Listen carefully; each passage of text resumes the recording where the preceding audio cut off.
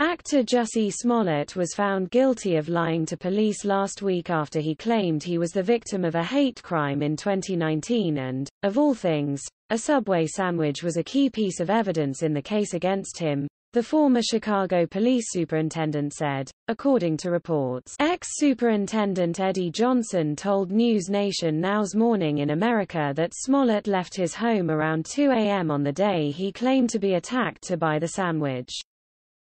"Okay, that's fine," Johnson said, adding that morning was one of the coldest in Chicago that year and hardly anyone was on the street.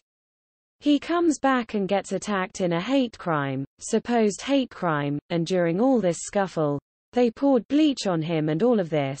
When he got up and went into his apartment building, he still had that Subway sandwich with him. Smollett's interview with police inside his apartment after the claimed attack was caught on body camera footage.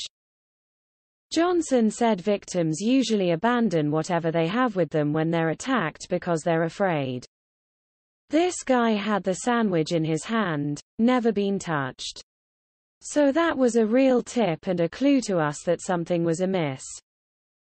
Johnson added that Smollett was suspiciously nonchalant about removing a noose the supposed attackers had placed around his neck once he got back to his apartment, the video showed, which he said also gave him pause. "I don't think there are many black people in America that would have a noose around their neck, and wouldn't immediately take it off," Johnson, who is black, told the Chicago station.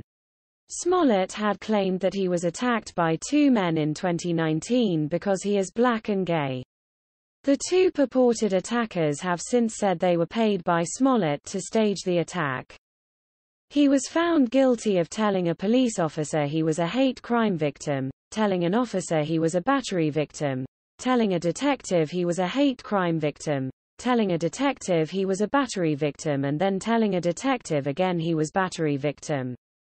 He was not found guilty on a sixth charge of telling a second detective he was an aggravated battery victim. Prosecutors said he even staged a rehearsal with the hired attackers beforehand.